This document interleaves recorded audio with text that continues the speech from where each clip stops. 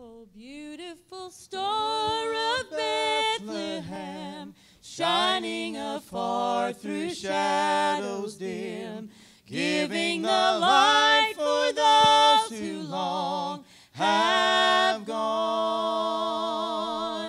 guiding the wise men on their way unto the place where Jesus lay. Beautiful star of Bethlehem, shine on. Oh, beautiful star, the hope of light, guiding the pilgrims through the night, over the mountains till the break of dawn, into the land of perfect day. It will give off a lovely ray. Oh, beautiful star of Bethlehem, shine on. Oh, beautiful star, beautiful star of Bethlehem, shine upon us until the glory dawns. Give us the lamp to light the way unto the land of perfect day. Oh, beautiful star of Bethlehem, shine on. Oh, beautiful star, the hope, the grace, for the redeemed, the good and blessed. Yonder in glory when the crown is won. Jesus is now the star divine, brighter and brighter he will shine. Oh, beautiful star of Bethlehem, shine on. Oh, beautiful star, beautiful star of Bethlehem, star of Bethlehem, shine upon us until the glory dawns. Give us a lamp to light the way unto the land of perfect day. Beautiful star of Bethlehem, shine on. Amen. Amen. All right, if you have your Bibles, turn to Luke chapter 2. We're going to break our series in Mark. I'm going through the whole book of Mark, verse by verse, chapter by chapter. We'll resume that tonight at 6 o'clock. So I know all of you coming back tonight, you can get in on the study of Mark, and it'll be a blessing. Didn't those children do a great job? Our choir does a great job every Sunday. I appreciate them so much. Appreciate Brother Randy's leadership there. And he got to teach Sunday school this morning. Unfortunately, Miss Trudy's daddy's in bad shape in the hospital, and so she spent the night all night in the hospital, and so Brother Randy substituted for Brother Al. I know he did a good job on the Christmas story. And I want to continue that in Luke chapter 2. You know, Christmas ought to be a special time. Some people are against Christmas. I don't know why. I'm always for it. Amen? Aren't y'all for it? For Christmas? Amen? And I like that song with the message. I don't know how y'all got the mics louder or something, but I heard the message is clearer this morning. I appreciate that because the message is what's important. I'll never forget when I was just came to this town, probably about 3 years after we started the church. We were sitting up in McDonald's, and we was only one McDonald's in Dalton. We were just, a little town then. Now we got 3 or 4, don't we? Amen? 2, 3. I don't know. We got a bunch of them. Amen. I go to McDonald's so much I got arches in my back. Amen. But anyway, we love it. Amen. But we were sitting there minding our own business, and one of these secular songs came on the intercom. Rudolph the Red-Nosed Reindeer had a very shiny nose. Y'all know it? Y'all know that one? Okay. Don't sing it. But anyway, not right now. Amen. I'm preaching. And Jason there, Jason was about 3 years old, maybe younger. And he's just minding his own business, and he looked at his mom and he said, "Mom, why is Rudolph sick?" And she looked at, "What do you mean sick?" Says, "The song just said over the intercom, Rudolph had a very runny nose." And so he really thought it was Rudolph had a very runny nose. It's not that, is it? Amen? It's shiny nose. Amen? like I have a shiny head. But anyway, shiny nose. A little boy one time wanted a bicycle for Christmas. That's all he wanted was a bicycle. And man, he kept on asking and asking and asking. And finally the parents said, hey, I'm tired of you asking about getting a bicycle. Why don't you just pray and ask God for that bicycle? So that night he began to pray, and he prayed loud, and he prayed louder, and he prayed louder. He said, oh God, I want a bicycle. I want a real bicycle. I want a big bicycle. I want a red. And he was loud, just hollering loud. Finally, his mother came in the room and said, hey, listen, son, God's not deaf. And he looked at her and said, but grandmother is. Amen. Y'all get that? Y'all get that later. Amen. All right. Turn your Bibles, Luke chapter 2. Amen. Luke chapter 2. Y'all get it? Grandmother was giving the bicycle. All right, good. Y'all with me now? Amen.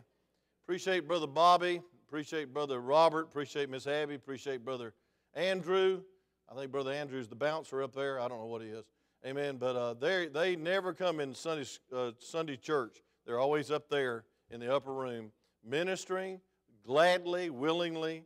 And I tell you what, it's a great junior church. You can tell these young people learn a lot, especially good songs like that. All right, Luke chapter 2. Let's stand on the Word of God. I'm going to talk about some shepherds this morning. Y'all heard about the shepherds? All right, we're going to preach on the shepherds, okay? Luke chapter 2, verse 8 through 17. And I know I'm the only thing between you and eating, so I'm going to lay it on the line, and I'm going to do it quick. Amen? And thank you for all of you that contributed to this afternoon because your giving will touch and plow soil. Y'all remember the message a couple of weeks ago? It'll plow soil. That's all I'm going to say. Amen. Verse 8 says, there were in the same country shepherds abiding in the field. It's very important where that field was. Keeping watch over their flock by night. And lo, the angel of the Lord came upon them, and the glory of the Lord shone around about them, and they were sore afraid. And you would have been too. Amen, children? You would have been afraid if a bunch of angels showed up in the darkness of the night. Look at verse 11. For unto you, and the angel said, I almost skipped the greatest verse. And the angel said to them, fear not, for behold, I bring you good tidings of great joy, which shall be to all people. For unto you is born this day in the city of David a Savior, which is Christ the Lord. And this shall be a sign unto you. You shall find the babe wrapped in swaddling clothes, lying in a manger. You know what a manger is, children? It's a feed trough. That's all it was. Look at verse 13. And suddenly there was with them angels, with the angels, a multitude of heavenly hosts, praising God and saying, glory to God in the highest, and on earth peace, goodwill towards men. And it came to pass, as the angels were gone away from them into heaven, the shepherds said one to another, let us now, that's key word, go even unto Bethlehem, and see the thing which is come to pass, which the Lord has made unto us. And they came with haste, found Mary and Joseph and the babe lying in a manger, an old feed trough. And when they had seen it, they made known abroad the saying which was told them concerning this child. And all they that heard it wondered at those things which were told them by the shepherds. But Mary kept all these things and pondered them in her heart. And the shepherds returned, glorifying and praising God for all the things that they had heard and seen, as was told unto them. You may be seated as I pray. Father, thank you for these young people, and thank you for the parents. God, they're honored guests. I know that these young people are just so excited, thrilled that Mama or Daddy or both are here in the service with them. And Lord, I thank you for them coming and encouraging these young people on this Christmas service that we're having. Lord, I pray that you'd help us to listen, from the youngest child to the oldest person in here, that we'd listen as if it's a message from God. And Lord, we pray it will be a message from God and not from just this man. Lord, please speak to hearts, plow soil, God, cultivate it. Lord, use this time, Lord, to plant conviction in our hearts of how much we need you every hour. God, I know some people in this room are going through some terrible crises and and tremendous challenges.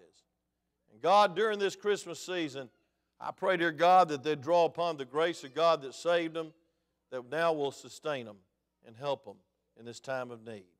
So, Lord, thank you for the good choir specials. Thank you, God, for the good number of children here. And I pray, Lord, you'd speak through this preacher. In Jesus' name, amen. Now, the Bible introduces us to a group of people called shepherds. Now, these shepherds were like cowhands. You know what a shepherd is, amen? They were the lowest rung of society of that day, and they didn't think anybody cared for them. And they were entrusted by God to come to the manger and witness something wonderful. Jesus being born in a manger. Now, folks, that's not just a little nativity scene. That's God coming to you. That's God coming to me. And I want to tell you something. I was just like one of those old shepherds. I didn't have anything to offer God. I was a son of a drunk, didn't have much. But I want to tell you something. When Jesus saved me when I was 11 years old, He changed my entire life. And then about 30, 40, 50 years ago, later, maybe it's 30, maybe 20, I don't know, I'm bad with time. My daddy got saved 7 years before he died of cirrhosis of the liver. He got born again. And our whole family changed. I mean, everything changed. My daddy began to love Mama like she ought to. He stayed up at night and made it through a meal and talked to us and spent time with us. And I wanted to run away from home when I was a kid, but I got hungry and I came back after about 2 blocks. But I want to tell you something. When I went away in the ministry down in Claxton, Georgia, the fruitcake capital of the world, I wanted to come home and find my daddy reading the Bible, praying, staying up late at night, and hugging Mama the next morning and saying, I love you. Because we never heard that until he was born again. See, you'll never understand the birth of Christ until you are born again. Listen, he was born into this world not by the blood of man, but by the blood of God. And we learned that in Sunday school this morning. And I want to tell you something. He came to us when we couldn't come to him, and he chose these shepherds. I mean, they were just minding their own business outside Bethlehem.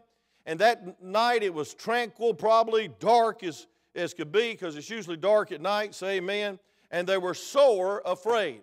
That means they were scared out of their boots. I mean, they were, I don't guess shepherds wore boots, did they? Sandals, scared out of their sandals, amen. I mean, they were frightened, so afraid. And folks, I want you to see what happened when these these shepherds became disciples, when these shepherds became saved. I believe this is the first converts in the Christmas story. I believe this is where somebody gets saved. But folks, because being saved is you believe that Jesus Christ is the Son of God and you come to Him. And you not only come to Him, but you go back as whatever you are, a shepherd or whatever, and you're no longer the same. Therefore, if any man be in Christ, he's a new creature, old things pass away, behold, all things become new. What I love about the Christian life is He gives you a new want to. I want to serve God. I want to sing about God. I want to be in church. God gives you a wholly new want to. He gives you a new appetite. He gives you a new desire. Folks, what is planted in your heart is not what but who. The Holy Spirit comes into your life and gives you a desire to serve Him, and that was the intended purpose as you were born. So you were born, Isaiah 43:7, to glorify God. That's the bottom line. You wasn't born to be rich. You wasn't born to be famous. You wasn't born to be popular. You was born to please the Lord.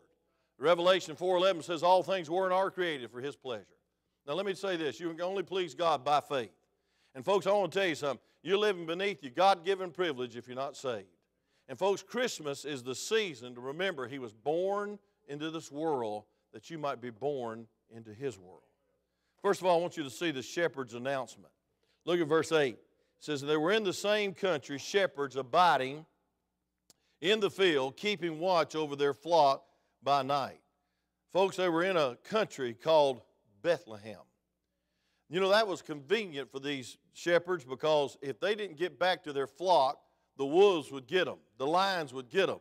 And so God always sets up amazing situations for you to hear the gospel and come to the Lord. And folks, I want to tell you, just like the thief on the cross, he happened to be dying next to Jesus. That was a very fortunate situation. God sets up amazing situations for men to hear the gospel. Then I see not only the field, but I see the flocks of the shepherds. Look at verse 8. It says they were abiding, watching over their flock. Now what flock? Well, it wasn't a flock of geese. It was a flock of sheep. It was lambs. And folks, being in Bethlehem, in the vicinity of it, most of those lambs were being raised for one thing, and that was to be a sacrificial lamb in the temple at Bethlehem. And do you get the drift, friend? Thank God the Lord makes no mistake. Folks, the Lamb of God chose some shepherds raising sheep for a sacrifice to portray what He would do. He is the Lamb of God. He came to this earth to give His life a ransom. Don't expect me to explain it.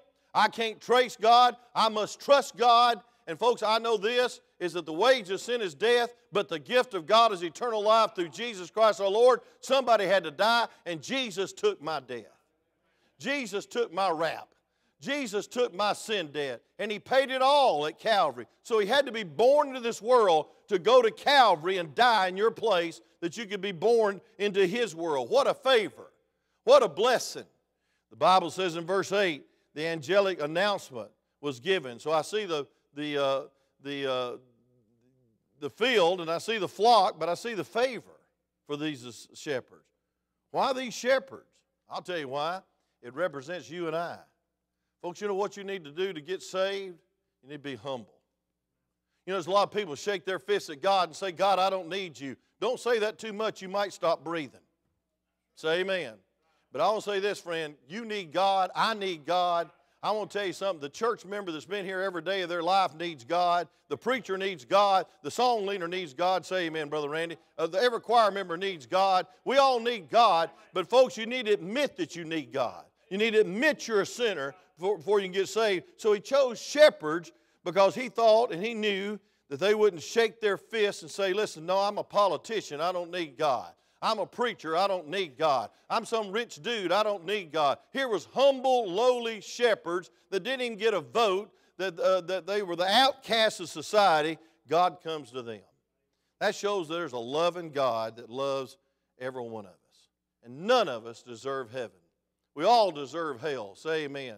From the deacon to the preachers in here. Folks, we all deserve to go to hell, but Jesus gives us heaven. You talk about a Christmas gift. Praise God, that's better than a bicycle. Amen, that's better than a house. That's better than a car. That you get eternal life with Jesus Christ, and He pays for it. And so, folks, we see the favor of the shepherd. It's just the grace of God. You want to know how you spell Christmas? Children, you know how to spell Christmas? You do? Well, I'm going to spell it different, okay? G-R-A-C-E. You say, that's a funny way of spelling Christmas. What's the word? This little fellow on the third row said it. Grace. Grace. You know what grace is? Grace is giving you something you don't deserve. That's like when your mom and daddy buy you something you don't deserve. It's grace. It's a gift. It's wonderful, isn't it? Don't you wish they'd do more of it? Say amen. Come on. Shake your little head yes. Amen. All right, he's amening now, praise God. He's in it. But I'll tell you this, friend, the grace of God is God's riches at Christ's expense. Let me give you a verse that summarizes Christmas. One verse, 2 Corinthians chapter 8, verse 9. You with me? Turn your Bible. We're not palm readers, we're Bible readers. Come on. You read your palm, it'll just show you that you worked hard yesterday, or you're getting old like me and got wrinkles. Amen. I'm not a palm reader, I'm a Bible reader. You know why I'm a Bible reader? 1,500 years, 44 different authors, 66 different books, and not one contradiction. Amen. And every prophecy about the birth of Christ and the life of Christ came to pass in minute detail. Micah chapter 5, verse 2 says this. It says that He'd be born in Bethlehem.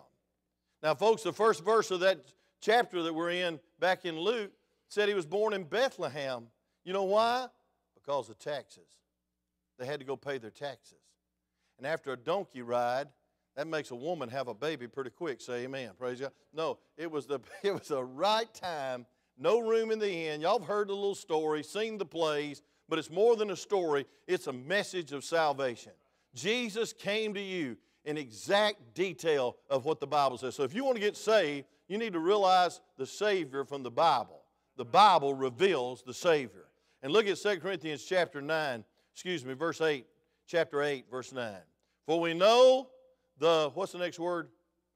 Grace. Say it with me. Grace. Say it again. Grace. Boy, these children are listening. For we know the grace of our Lord Jesus Christ. Now listen, that though he was rich, yet for your sakes he became poor, that ye through his poverty might be rich. Say amen right there. He was humble to be born in that manger, that old feed trough, that old stinking stable. Wasn't a pretty little nativity scene you see going down the road? It was awful. It was stinking. I don't like stinking stables. I wouldn't want to be born in one, would you? I wouldn't either. And I'll tell you, friend, listen, God help us to realize these were humble folks that were favored. You know what favor means? Grace. God gives you something you'll never deserve. What a Christmas gift. Then I see the fear of the shepherd. Let's go back to our text. Luke chapter 2, verse 9. It says, And lo, the angel of the Lord came upon them, and the glory of the Lord shone around about them, and they were sore afraid. Folks, the cause of the fear was sudden darkness turned to light. Hey, friend, they were sore afraid. They were brave and tough men. You know, cattle ranchers and shepherds are tough. They got to be. They're outside all the time. They're up all night taking care of the sheep. They were tough men. And folks, I want to tell you something. We need to fear God. I don't care how tough you are.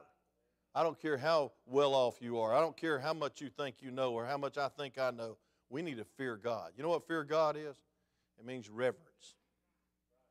That's why we come to church. That's why we sing these songs. That's why we do our best for Jesus. We fear God. We reverence God. Not fear that He's going to strike us dead any minute. That's afraid of God. I'm not afraid of God. I fear God. He is God. Folks, He came to us when we couldn't come to Him. There is no ladder to heaven. There's only a cross. And then there was a shadow of the cross over the cradle, as some great artist painted. So we see the favor of the shepherd. We see the flock of the shepherd. But folks, we see the fear of the shepherds. I tell you what, today men don't fear God like they used to. I mean, when I was a kid, stores didn't even open on Sunday. That would be the end of the world. You couldn't go to Walmart on Sunday, children. I mean, restaurants didn't open. It was an old-fashioned day. I'm not saying go back to that, but I'm going to say this, friend, don't put anything before God. I don't even have a chimney. Yeah, I do, but it's too skinny for him to come down it. And by the way, I blocked it off, and it's a gas logs, buddy. That'd be a hot one if you come down on that one. Don't put anything or anyone before God. Now, parents, don't get nervous now. I'm not going to do anything here, but I'm going to tell you this. There's a lot of options around Christmas. Say amen. Can I be kind? There's a lot of things we'd be doing this morning. But I want to tell you something, friend. Fearing God means you know God is God, that He created you. I don't believe for a second, children, that you came from a one-cell amoeba that flipped over and became a tadpole, and the tadpole became a monkey. And the monkey got so intelligent he showed up at Shaw running the Shaw Industries over here. If monkeys made men back then, why don't monkeys make men now? I've never been down to Grant Park and saw a man or a little baby or a little baby girl like some of you little sisters hatched out of a monkey. Folks, we didn't come from monkeys. We came from God. Say amen. Amen. I like the way this guy's listening on third row. Praise God. He might be a future deacon. He's just a nodding amen and praise God. He ain't got over that gift yet. Amen. But listen, today, men do not fear God like they should. Can somebody say amen? Amen. Then I want you to see I just want you to see real quick, and I won't be long. I promise you. I want you to see the shepherds receive the message. Look at verse 12. And this shall be a sign unto you, you shall find the babe. No, excuse me. For unto you, that's personal, is born this day in the city of David a Savior. Underline that word, children. Savior. which is Christ the Lord. Now, folks, He's not a Lord, He's the Lord. There's not a way, there's only one way. You say, that's awful narrow-minded. Yeah, I'm so narrow-minded, a mosquito could land on my nose and kick both eyeballs out. That's narrow-minded, say amen. My wife says I'm hard-headed and narrow-minded. Don't ask her no more. But I want to tell you something, friend. I believe the Bible. And the Bible says He's the way, the truth, and the life. No man come to the Father but by me. Jesus came to you when you couldn't come to Him. And I want to tell you something. Here's the message. He was a helpless Savior. It says a babe. You ever had a baby get up and go to work one morning? Have you ever seen a baby drive a car? That's why I love you bus drivers and van drivers. It's wonderful that you have somebody drive you to church. Amen? I tell you what, have you ever seen a baby carry on a great conversation? No, a baby's helpless. It's just a babe. Our Lord came to this earth as a helpless little baby, lying in a feed trough. Good night. What humility. And then He was a humble Savior. He was in a manger. And that shows you the grace of God, that He that ruled the world, owned the world and created the world, became a little helpless baby. And born in a little old feed trough in a stinking stable out back, because the innkeeper, boy, he made a mistake. The innkeeper would not give him a room. I bet if a king showed up, he'd make room for him. Well, let me say, that morning a king did show up. He just didn't recognize him. And folks, it was a helpless Savior. He was a humble Savior. Why? Because He came to these lonely shepherds saying, I love everybody. He came to a despised tax collector named Matthew and made him one of His disciples, wrote the first book of the New Testament. He came to little Zacchaeus. Remember that story? Zacchaeus, wee little man, come down from that tree. Y'all remember that one? Y'all ain't got that far yet? Okay, well, you'll get there. Amen. Zacchaeus was a wee little man, but he was a crooked little man, and nobody liked him. But Jesus said, I'm going to your house. Oh, folks, Peter was a loud mouth. Maybe like that little boy praying loud, give me a bicycle. Folks, the dying thief didn't deserve salvation. And folks, the reason Jesus humbled Himself is because you need to humble yourself, and I need to humble myself. I got 3 fingers pointing back at my heart as I'm pointing one at yours. We need to humble ourselves and realize that Jesus didn't come to this earth for a vacation. He didn't come to this earth just because He didn't have anything to do. He came on a mission. And that mission was to give His life a ransom, a payment for your sin debt. He came to seek and to save the sinner like me and you. And folks, it's so wonderful that the Savior, what a picture, the Savior humbled Himself. And the shepherds humbled themselves and took off to the manger, and they found Jesus, a baby. He could have come as King of Kings and Lord of Lords, but He came as a baby. He was humble and He was helpless. You know, it's such a dichotomy, it's a great comparison of humility and the power of God. He who became weary, yet He's our rest. He who paid tribute or taxes, yet He's our King. He who was accused of being possessed by demons, yet He cast them out. He who wept, yet He wipes away our tears. He who was sold for 30 pieces of silver, yet He came to redeem you and I in our sin debt that we could never pay. He was the lamb to the slaughter, yet He Himself is the great and good and coming shepherd. And surely as He came the first time, He's coming the second time, and I believe it's soon. Have you read the paper lately? Have you heard the newscast lately? I'm going to tell you something, friend. All the signs of the time are here, and there's not one sign that needs to be fulfilled for the rapture. That's when we're caught up instantly, we'll be with the Lord. And there's 7 years of tribulation, Revelation 6 through 18, and you'll be left behind if you don't get saved. As sure as he came the first time, he's coming the second time. And I believe he's coming soon. He who died on the cross, yet by his death destroyed death forever. I'm looking forward one day of being in heaven with my mom and my daddy, my loved ones. And folks, the reason I'm looking forward to it is because heaven's a far better place. Heaven's a lot better than this old world. There'll be no woe, no depression, no want in heaven. There'll be joy and laughter and love and light. Love that song about the light. That's what I'm preaching on tonight. So the shepherds received the message. The shepherds not only received the message, they responded to it. And you never, hey, listen, I want to tell you something. You can hear a message and not respond to it. You can hear a message and not receive it. Look at verse 15.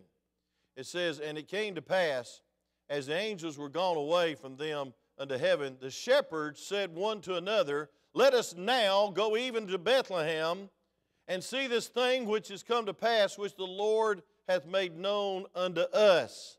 Look at verse 16. And they came with haste. They came with haste. I mean, they left the sheep immediately and with haste. The Bible says they came with haste and found Mary and Joseph and the babe lying in a manger. Now, folks, the shepherds made their way quickly. Don't notice the fastness of the seeking. They didn't wait around to some convenient season to get saved. They didn't wait around till they felt like it. They didn't wait around for a better day or till all their ducks lined up or till they got everything straightened out. That makes about as much sense going to the hospital when you get well. You go just as you are. Say amen. You go just as you are, just as I am. You don't wait to get better. And folks, I want to tell you, the shepherds came and they were the first converts. And folks, faith that obeys is faith that seeks the Lord just as He is, on His terms. Shepherds truly believed, they heard the message, and they exercised faith by getting up and coming to the manger and meeting Jesus. That was a life changer right there. And folks, I want to tell you something. Had the shepherds stayed on that hill, shook their fist at God and said, I don't need God, I'm a tough shepherd.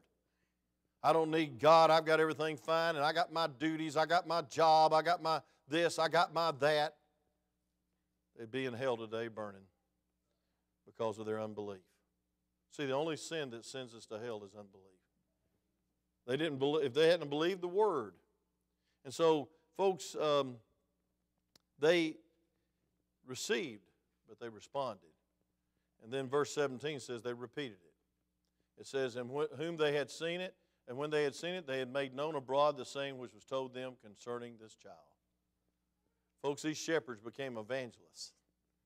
Folks, they became excited, and it was concerning the child, not Mary. You don't get saved by worshiping Mary. They didn't get saved by worshiping the manger, some religious house. You don't get saved by going into a church building. I think you ought to go in a church building because you love the people in the building and you love the God that's building it. But folks, salvation is not religion. Salvation is not some orthodox thing that we go through every Sunday. It's a relationship. They met the child who was not just a child. He was God in flesh. God with us. Emmanuel. The source of the message, it was heavenly. Look at verse 17. And when they had seen it, they made known abroad that which was told them concerning the child. Told them by who? The angels. It's a heavenly message. It's the Word of God. These angels spake God's message. It's the gospel. What's the gospel? The death, burial, and resurrection. Say amen. And that's the only way anyone can get saved. What's the subject of the message? Wasn't Mary, wasn't the manger, concerning this child. What's the scope of the message? Made known abroad. You know what that's saying? Anybody can get saved. Anyone. I thank God I got saved when I was just a little child. I was a nervous wreck with what I lived in. And God saved me and gave me peace, gave me purpose. And even children gave me power not to be Superman. I can't fly. I can't jump buildings in a single bound. Not even Batman. I can't be that. But I can be a man of God. And I can be a man that can say no to sin and yes to the Savior and have victory over myself. And that takes a bigger man than it does Superman. Say amen. It's saved by the grace of God. The subject is concerning the child. Then the steadfastness of it was, friend, in verse 13, they just repeated the choir. He said, and suddenly there was with them angels, a multitude of heavenly hosts, praising God, saying, glory to God in the highest, and on earth peace, goodwill towards man. Folks, I want to tell you what it is. The bottom line of the message is the glory of God. Now, don't get saved this morning just to go to heaven, which is a pretty good place to go. I'd rather go there than hell. Don't get saved just so what you can get out of it. That's like, let's make a deal. It ain't no deal. It's a divine gift that you can say. But get saved for the glory of God. Because that's what God created you for. His glory. Isaiah 43:7. And folks, the only ultimate reason for living is His glory. God is worthy of your praise. God is worthy of your little old life and my little old life. And the shepherds found out it's glory to God in the highest. It's peace on earth. And it's found in the goodwill of God. And when they came back, they were different shepherds. They went back to their duties. They didn't want those sheep to get astray.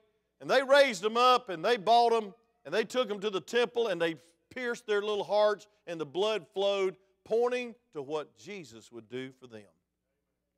See, those shepherds had an insight. They'd seen many lambs slain at the temple. And folks, I want to tell you, that's the reason Jesus came. Jesus loves you. This I know, for the Bible tells me so. But Jesus loves me, this I know, because He came and He proved it so. Because He came and was born in a little manger. That I could be born into His kingdom and go to heaven when I take my last breath. Merry Christmas. Happy New Year. But you'll never have it without the author and finisher, Jesus Christ. He is the reason for Christmas. Let's pray. Father, thank you so much for using this story, which is a true story, inspired Word of God, about these shepherds. Lord, I want to personally thank you for them coming to you and not just hearing the message, but receiving it. And Lord, proved it by coming to Jesus and worshiping Him and then going back and glorifying and praising you with the rest of their shepherding lives. Lord, thank you for the change that you make in our hearts. Well, I don't know where I'd be today, but I sure wouldn't be a pastor of a church if I wasn't saved. And I sure wouldn't be a father of 4 saved children if I wasn't saved. Lord, I wouldn't be happy. Sure wouldn't be holy. Lord, I wouldn't have purpose and I wouldn't have peace if I hadn't got saved. So, Lord, if I don't get a thing for Christmas, I hope I do get something. But, Lord, if I didn't get a thing, the gift of yourself is enough. Thank you for Christmas. Thank you for the very reason for this season. It's not some folklore. It's not some story. It's not some shopping trip. It's not what we get. But, Lord, it's what's available, the gift of eternal life through Jesus Christ our Lord. Thank you for these folks here to listen. They've listened so well. Thank you for the children. They've listened so good. They've been so good to sit still and Lord, be attentive to the message, and I'm so happy for them. But Lord, I pray that you speak to hearts as you spoke to my heart about the gift of Christmas.